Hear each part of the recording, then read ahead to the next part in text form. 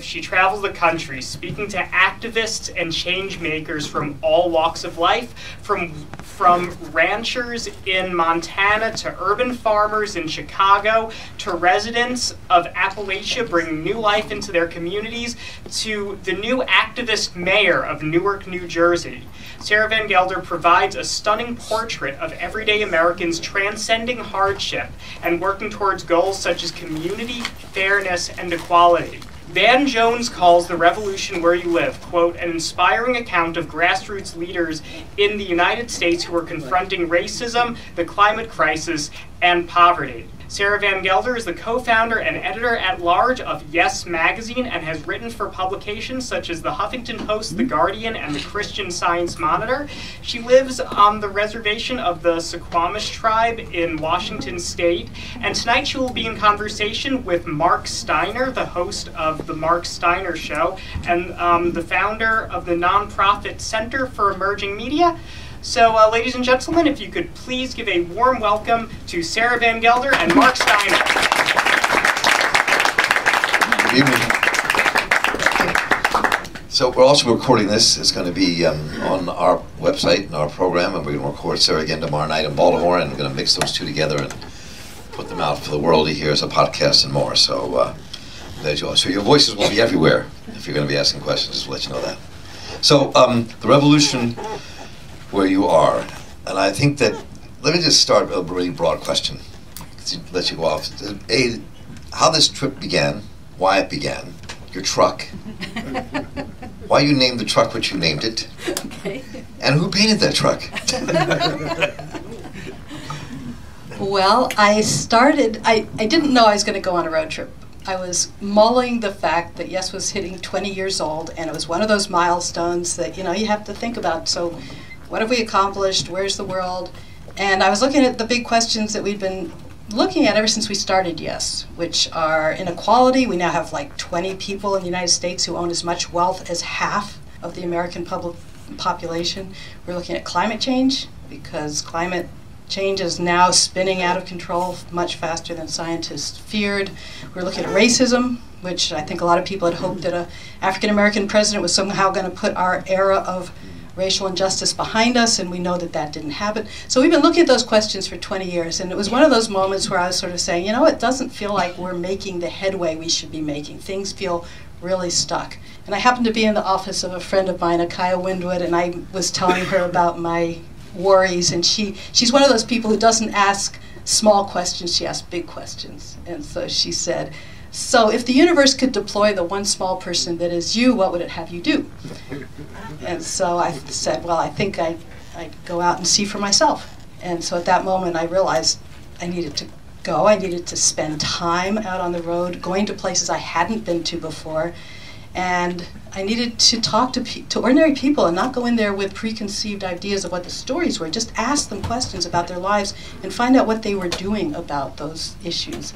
So the truck was the way to get to places that I didn't normally get to before. So I went to my local credit union and got a loan and bought a pickup truck and a little camper and headed out on the road. But before I did, as was mentioned, I live on the Suquamish tribe's land and have done a bunch of work over the course of 15 years with the tribe. And one of my good friends is an artist. So I asked her if she would be willing to paint the truck. So she did a lovely little image on the front of the truck of a Mother Earth and some canoes which symbolized the journey. But she was dating a guy who was also native and a muralist, so he likes to do big things. So they took the sides of the truck and they turned it into this giant snail shell. So it looks like the whole truck is like a big snail. And it was appropriate to me. I was talking to him about a snail because, for one thing, the truck is kind of slow. It doesn't get up to really fast highway speeds, which it's kind of nice out in West when you're going long distances. But okay, I was going kind of slow.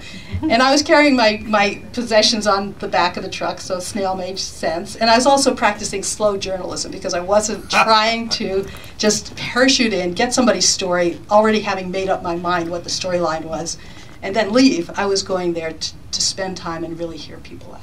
So, and we're going to talk about some of these people. I want to read a piece here early and just kind of explore what it means. You wrote, restorative ranching, resistance to mining and fracking, and the protection of water and soil is best done by the people who live rooted in a place, rooted in relationships, and others from that place, working together how to be of, with a healthy, evolving ecosystem. I began to see the power of these people who know and care for their place and are willing to stand up for it. And everywhere you went, that's the people you met, whether they were the native folks or ranchers and native folks, or Greensboro, North Carolina, or people in Appalachia, or people in Detroit. That's what you discovered. That's right. In fact, one of the stories, we can go back to the ranchers if you want, but one of the stories that really struck home for me was when I was in Newark, New Jersey, where the new mayor, Ross Baraka, has selected 2 neighborhoods that have been neglected for years for special attention. And one of the first things they did is murals all over the neighborhoods that show the beauty of the neighborhoods. And on one of those murals, I saw painted, "We the people love this place." And then right by it, in fact, "We the people call this place our home."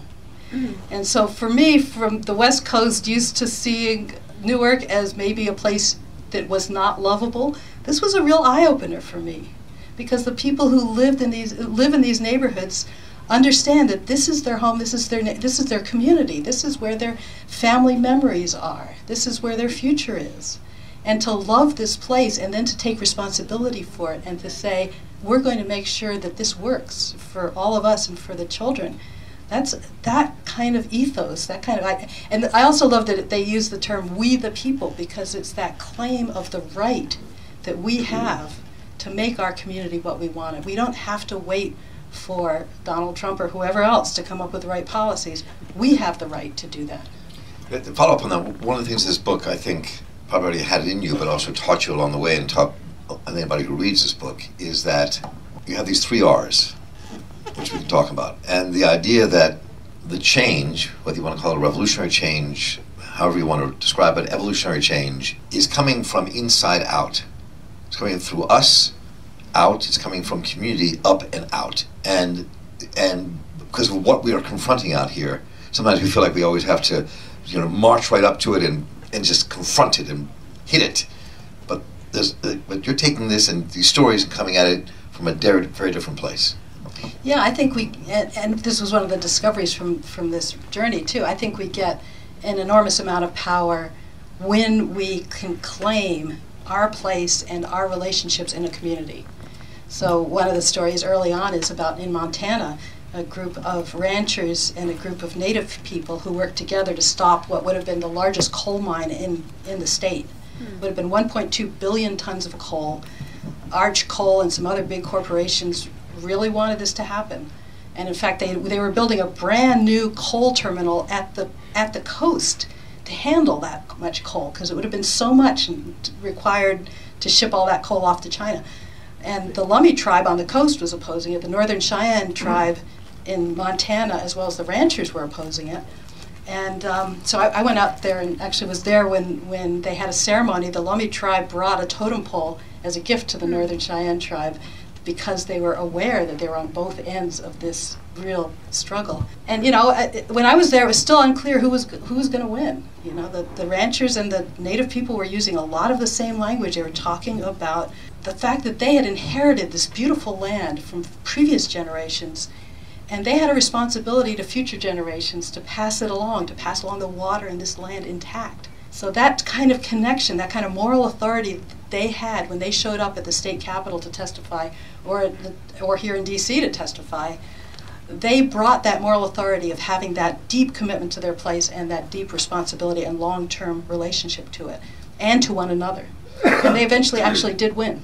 That coal mine was called off because of what the coal company called regulatory uncertainty, which is code word for the protesters won.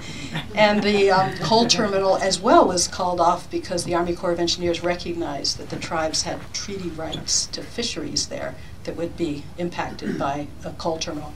So it was one of those success stories. And one of the things you touched on just a minute here, I think is really important, is that we spend a lot of time in this place divided. We get divided by race, which we can get into in a little while, and how race the idea of race and racism, why that's critically important to deal with, is all through the book, no matter where you are. But we also get divided, like we get this false divide around generations. If there's anything the stories over and over again were about the interaction between elders and youth, listening to each other, not being one on top of the other, but being part of one another. Whether it was the apple shop folks in Kentucky, or people in Greensboro, North Carolina, or wherever that was that you were talking about. And that, I think, is really critical, because we let ourselves do that. We let ourselves kind of think that people in their 60s, 70s have nothing to say or interact with people in their 20s and 30s, but you're sensing a depth of community that says something different. That's right, and there's so many different things that different generations bring to the table. So there's so much strength there that's possible. And in fact, it's part of, one of the themes for me was how much isolation there is in our culture at large. The studies show that people now have fewer and fewer people that they can trust in their lives, that they can rely on and tell their secrets to. And other research shows that kind of isolation is as toxic as cigarette smoking. So it's this real poverty of spirit that's completely unnecessary, because when we reconnect, we can heal all of those kinds of things. And especially between generations, I think that's true. I think older people yearn to be with younger people, and vice versa. One of the people I interviewed was a young rancher who was not currently ranching because his family ranch could only support so many people. But when his father retired, he planned to go back. And he was just yearning to go back and be part of that community, that he had grown up in, and just had that deep love for what his family had always done and what he planned to do as well. I interviewed him because his family had one of the ranchers that would have been upended by that coal mine. So, yeah, it's lots. Individualism works under capitalism. You can buy your way or pay for what you need, but we're dispensable, marginal, because we don't have money. This is Mr. Curtis speaking. So for us, the transformation comes out of collective work. We need resistance, but we also need healing and rebuilding. That's right. Yeah, Wayne Curtis was somebody I interviewed in Detroit. He and his wife had developed the empty lot next to theirs into a community garden, and they gave away lots of food, and they involved the community. It's one of those communities in Detroit where there's empty lots interspersed with lots that are occupied and interspersed with derelict houses, and so people get very afraid and they tend to withdraw. And the garden has been one of the places where people started feeling safe enough to come out and work together. And when I was there was a house immediately across the street that was where the woman was being evicted because her mother passed away. She had a reverse mortgage, and she was unable to get them to renegotiate the terms of the mortgage so that she could stay there. She was about to get evicted.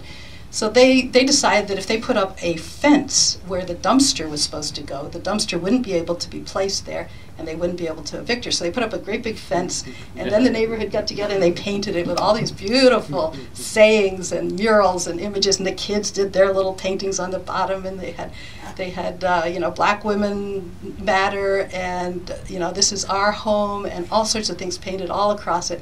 And then they had a phone tree so that if the eviction did in fact take place, they could bring in not just the neighbors but people from all over the city. So it's really an interesting combination of that sense of, well, we're just going to plant a garden here, and then the things that kind of ripple out from the garden and the community that comes together around that garden. One of the things about rippling I think is really important. You as you move through the Midwest especially, you ran into a lot of different kind of co-ops, workers' co-ops. Co-ops organized in farms by workers who came up from Honduras and Central America. Food co-ops in Detroit and urban areas and Chicago that were run by the Black community, building this giant sense of community. And I think again, when we're faced with what we're faced with out here right now, the idea of going back to community to build up something strong, that's stronger than what can come at us, is part of what the story's about, right? And these individuals. That's right. We have allowed so much of our society to get taken over by big corporations, and they make decisions elsewhere, and they're not in our interest. So one of the things I was looking for and finding all over the country were people who were reclaiming their economy in various ways, including worker co-ops. And just saying, for example, in Cincinnati, the union movement there was feeling really, it's true across the country, really feeling embattled, like they keep losing. Companies can just pick up and leave, and people are left, and they can break unions really easily. So the union movement there is collaborating on this and saying, no, we need to start owning our jobs. Our members need to own their jobs. We need to have worker-owned co-ops so that doesn't happen that way. And now they're collaborating with the Mondragon cooperatives in Spain and the local faith community. The local faith community is on fire about this, and they're reading the Old Testament about the Jubilee and you know, the forgiving the debt, releasing the slaves, and returning the land. And, you know, that's resonating with people who are in debt, and who the human trafficking and all the mass incarceration and the massive problem of maldistribution of wealth. And, you know, for the Old Testament, that was the returning of the land, because that was what wealth was.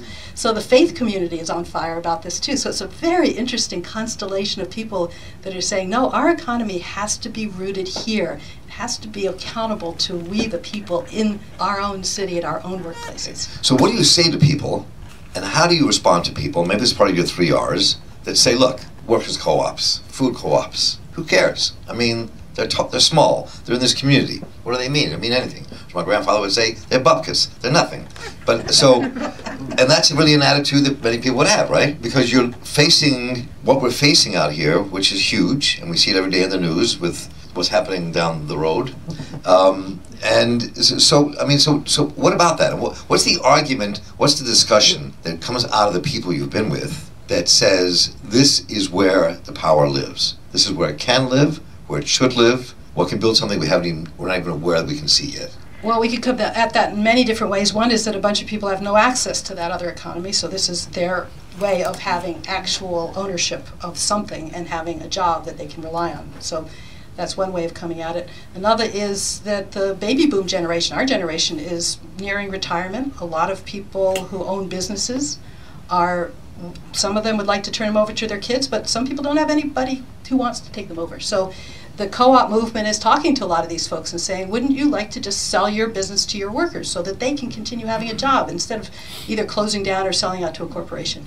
So that's a potential transfer of business interests. Another is to look at the economy as part of a larger question of who has power and who has agency. And in Detroit, for example, the actual jobs, because jobs are so scarce, jobs is only part of how people see their economy. They do a lot of things that are informal, exchanges. And one of the women I interviewed, you know, does clothing swaps for kids, so that when the kids outgrow the clothes, they get the other kids' clothes. And they have potlucks, and they have time dollars, so they exchange time and with each other because they don't have the money. So they find these other ways to meet each other's needs that don't necessarily involve jobs. I'm not saying that people don't need jobs. They obviously need money, and they need to have access to the mainstream economy. But people are kind of doing what they can do, and it's providing a sense of possibility. That instead of figuring that our whole society should be increasingly commodified and increasingly under the auspices of big corporations, to say, well, maybe it should go the other way. Maybe we should start rekindling the love economy or the informal economy, where we just do stuff for each other and we do more stuff for ourselves. We grow more of our own food and take care of each other. Spent time in Kentucky with the Apple Shop people in Whitesburg, right? Whitesburg. And so you wrote these lines here before the November election. It's about Appalachia, but how it affects the rest of us. You wrote, "The despair in this region plays a part in setting the tone for the whole country.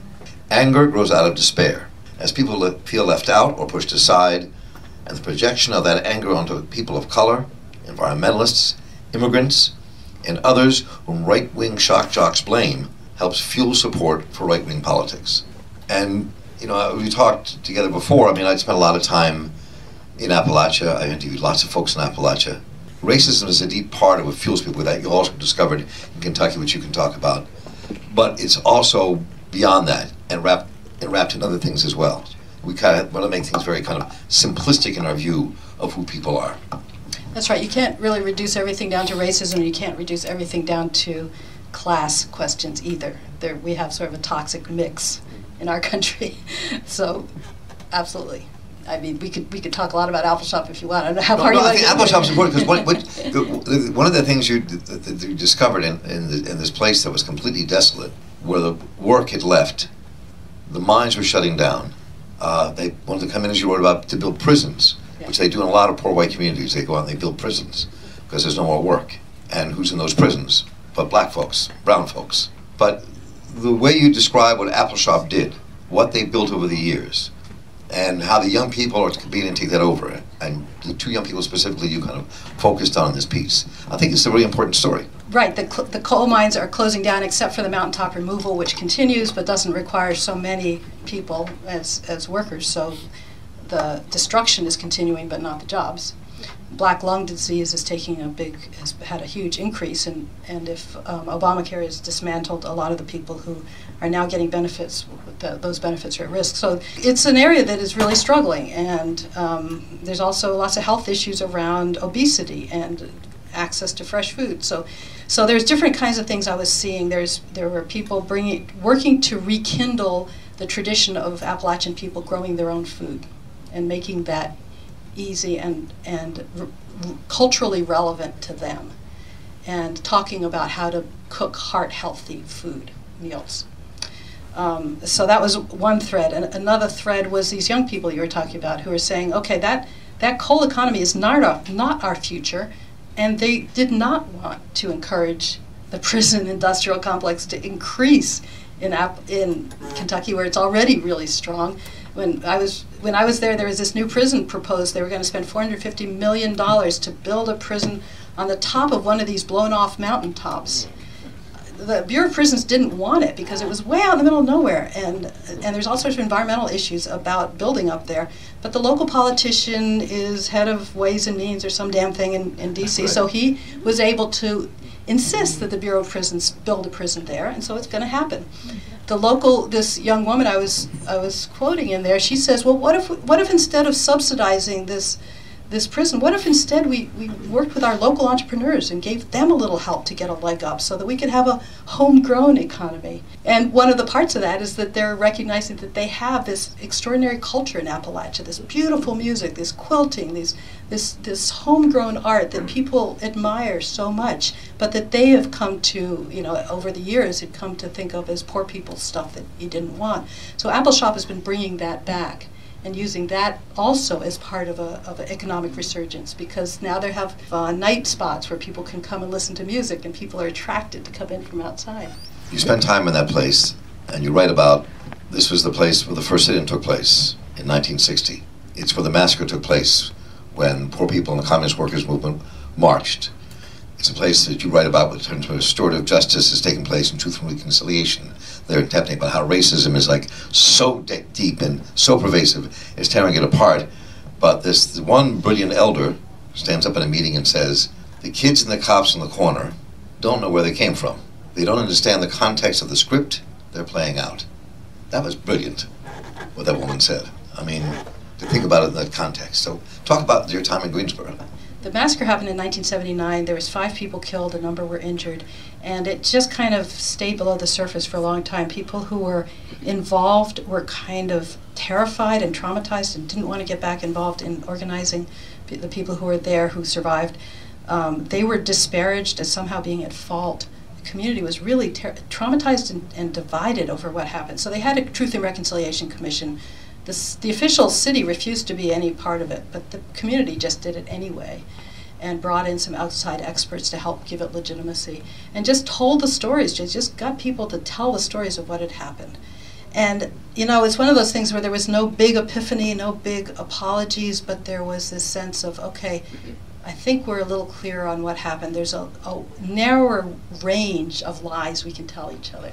So they felt like that was some accomplishment there. Then they started another thing called counter stories, and they were using the term intentionally to relate to the counter sit-in, but they were doing these conversations between police and members of the community to say, how do we better get along? How do we deal with disproportionate treatment of African Americans by police? Again, no huge epiphanies, but that little incremental sense of this is a conversation that's important to be in, and we're accountable to each other. And then the last story I tell in there is about the food co-op, the Renaissance Food Co-op, where a number of people from the black community decided that they needed access to good food, and they were tired of just waiting for a corporate grocery store to decide to locate near them, because that wasn't happening. So they started their own food co-op in an old derelict grocery store. And one of the things that I was really impressed by, I spoke to an elder, African-American elder, who was part of this effort, and he was so on fire about being a member owner. That term owner was so important to him. And it really helped as they were working on getting membership for this co-op to use that term owner, because a lot of people in that community had never felt that they owned anything. And now they're able to say, that together, by working on this together, we can not only sit down at the lunch counter, we can own the lunch counter. Their food co-op will have a lunch counter in it. So, and folks do come up. We want to hear it. It's your turn to get up here and ask questions and have a say. And as you're doing that, one of the themes in here had to do a lot, well, two things. A was food. Almost every story has something to do with growing food. People sharing food. That's true. And the power of that. I think that, literally almost every story had some food. And so, in every one of our traditions, we have that food thing happening. And so I think, but it's important because it was collective, it was growing it together, it was healthy food in places you didn't think that was going to happen. So, that was one of the subtexts of this whole book for me, as well as the battle against race and racism everywhere you went. That became part of the consciousness building. And your 3 R's. So why don't you just rap about that for a little bit while folks get up here at the mic and say what they got to say. The 3 R's are... Those are embedded in the book, but they really got clear to me after the Trump election. So I happened to be at Standing Rock I finished the book. I was at Standing Rock reporting for Yes Magazine about what was happening there when the election results came in. And I remember crawling out of my icy tent to find out what had happened, that things had gone the way they had. And then I called my colleagues back at Yes Magazine and said, I turned in a column, but I have something different I need to write. And it was basically to say, this is like a disaster, and when a disaster strikes, we need to reach out to each other. We need to find out who's most vulnerable, who's most likely to get hurt, and make sure that they know we're there. And certainly that means starting with Muslims, and it means starting with immigrants, but really it includes people of color. It could be school teachers who have the gall to teach about evolution. It could be a journalist. It could be a Jewish community. There's so many different people who could be targeted at any time, and we know that authoritarian governments thrive when they isolate us from one another. So we have to not let that happen. We have to reach out to one another and tell each other, I've got your back. Do you have my back? I've got your back. We're doing that in our community right now. And it's something that's really important in this age of social media. It's really important that we not kid ourselves and think that being on Facebook with a bunch of people is the same thing, because it's not. Right. We have to show up for each other in person, and that's where we really can create that sense of community and that sense of safety, and also break out of that toxic isolation, which is an issue regardless. So that sense of reconnecting, so that's one of the R's, reconnecting. And that's a foundation for real power. Because then when we get to the second R, which is resistance, we know who we're working with.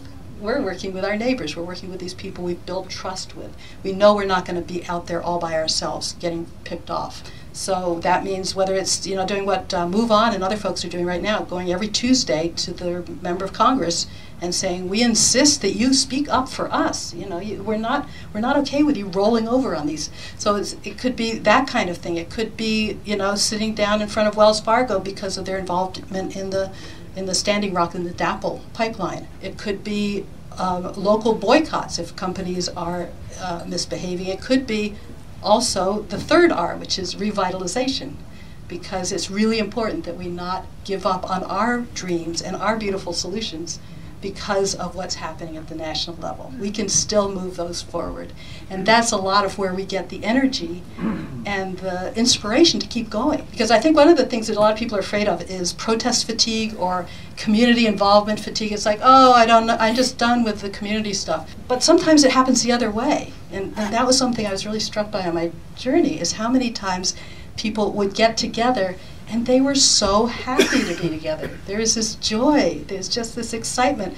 So regardless of the politics, which we know we need to be doing, there is just this sense of the soul-nourishing quality of being together with a bunch of people and making stuff happen.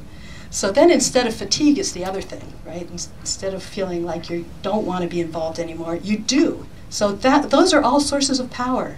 Our power is in that kind of connection and that kind of involvement. And that's where I think we can stave off some of the worst of what may be planned for us in the current administration. I mean, how many of you all here were this last week, either at BWI or Dulles. Or DFW. Or where? DFW, Dallas. Oh, you're Dallas. What? I wasn't thinking about Dallas. This is so far away. But there you go. I mean, I was at BWI. Supreme Court. Supreme Court? Fine. Good. So when I was at BWI, one thing it made me think of your book. There were 2,000 people jammed into Baltimore, Washington International Airport. And they were black and white and Muslim and Jewish and Christian and young and old and gay, straight and lesbian, queer, everybody in this place together. One of the things I saw, when I saw yarmulkes on people's heads, standing right next to women with hijabs on, holding signs together, that was very powerful. You know, so there's something about a spontaneity happening now it has a joy in it. You know, it wasn't all like tears and crying. People were like chanting with joy and belief of something more beautiful than what's being thrust upon us. And that's part of what the book is about too, is that people are moving with this joy. And I think that's something we forget sometimes. And I'd like to see what you all think about that as well, and kind of lead it off, sir. I mean, I think that, we think that just because we believe in a certain way and we don't like what we see going out there, that it all has to be negative and depressing and attacking. But it's like with King, it came from a place of love, and with Malcolm, it came from a place of love. Well, I feel you have to. That says something different, and moves things in a different way. Which is why I think what we're seeing now could have a life of its own, like I have not seen since I was down south in the Civil Rights Movement or in doing the organizing I did in the '60s. There's an energy happening now that I've really never seen, just like there's an evilness I've never seen, I think, in most of my life. Agreed. And Ann was going to ask a question. Ann, go ahead, please. Well, I'd just like to tell you that right now at DCA there are 2,000 people. Right down here at our little airport. Even without an international terminal, they're down there right now. Since you mentioned Standing Rock, there are several of us that have been at Standing Rock, and just to let you know, for one more opportunity for you all to get right out there on the streets, tomorrow morning at 9 o'clock at the U.S. Army Corps of Engineers, we're going to have a demo, because right now it looks like the police are going into Standing Rock and breaking up part of the camp. So we need all. That's happening now? Right now. Right now. So we need all your help to go down there to challenge the Corps of Engineers. As you mentioned, other places the Corps has backed off, and they backed off at the very end of the Obama administration. But now they have their marching orders, and some of them are not going to be like Sally Yates did to stand up to them. And so we need your help to come down there. And it's right down by Judiciary Square. It's also important to comment at the Army Corps of Engineers site on the environmental impact statement. Yes. Because that's one more way that they can just hear from many, many, many people that people do want a vigorous environmental impact statement on that pipeline, not to just rubber stamp it because Trump has an investment in it or for whatever other reason. A small local observation. Apple Shop was, I think, like the 40-year-old storytelling collective theater, right. Whitesburg, Kentucky. Yep. And in DC, we have 2 new low-power FM stations. We are community radio, Tacoma Radio, WOWD, and we have in Arlington, WERA. And so these are both new stations within the last year. It's a way to connect locally. Like Apple Shop has made a statement in its region, and I think we have, with the new low power, an opportunity to create the same kind of powerful, very local voice. So just thank you for paying attention to Apple Shop, and then watch all of us low powers come along. You can count us in, because the Center for Emergency Media got the lower power signal for Baltimore. So we're working on that up there as well. Great, thank you for that. Thank you for that.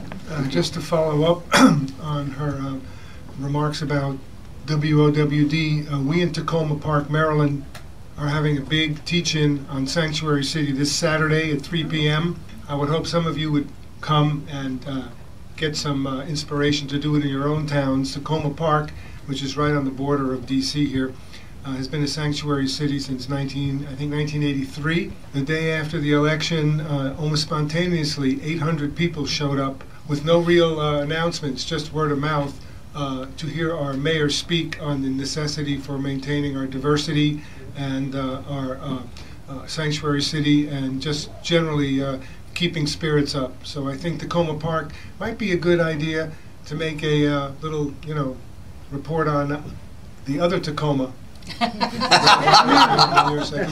We've been in nuclear-free zone since 1983.